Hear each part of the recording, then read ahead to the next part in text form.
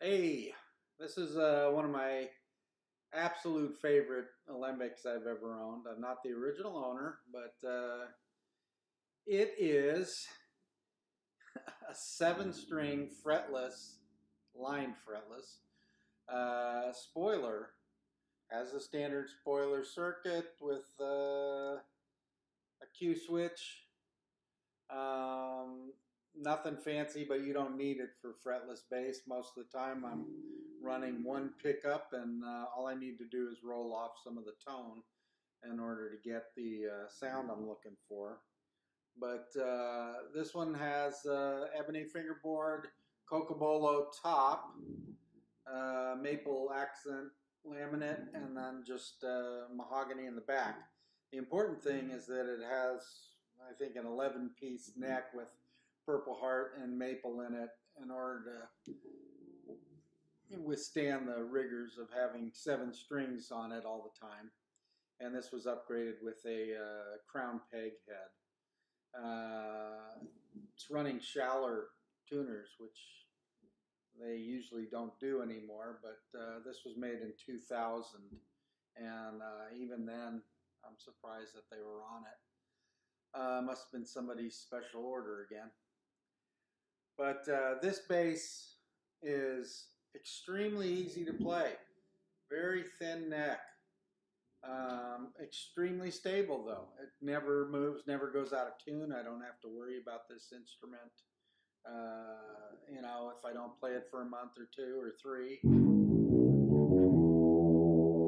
it's still, you know, perfectly in tune when I take it out of the case. I imagine there's probably graphite strips in the neck, but I'd have to confirm that with Alembic, but doesn't matter. Thing plays great.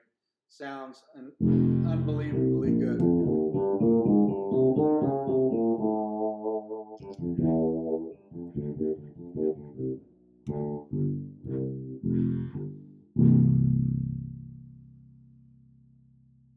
Excellent low B. Rolls on forever.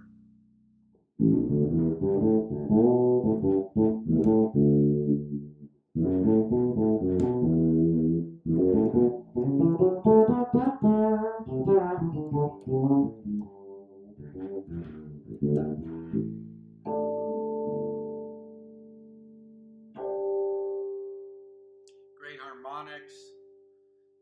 Like I say, I'm pretty much just using the back pickup on it, and then I roll off some of the clarity and the tone. I do have the Q switch on, so that as I roll off the tone knob, it actually kind of bumps up some of the high-mid frequencies. But anyway, this bass, one of my favorites. Super easy to play. I use it mainly for either jazz gigs. It's great if you're on a gig where it's just bass and piano and you're forced by necessity to play solos all night because you have to fill in space and time there for the gig. But I use it a lot with a flamenco group that I work with, Latin trio. That gives you that Gypsy Kings kind of tone throughout, and this bass is a medium scale, so it's even easier to get around on. It's got the lines in the fingerboard so I can see where I'm going, because I, you know, switching back and forth between short, medium, and long scale basses. Sometimes I'm making these quick reaches up to the upper notes on the neck, and you might miss them because you're used to one scale versus another. But that's the nice thing about a 7-string, is you don't have to make a shift up the neck to get to those notes.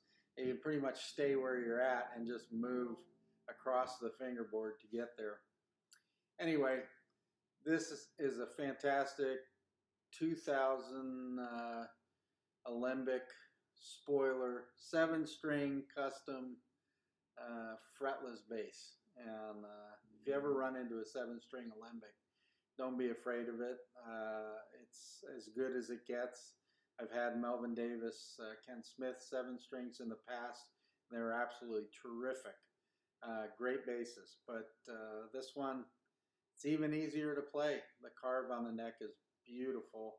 And, you know, you can't beat Alembic electronics for tone.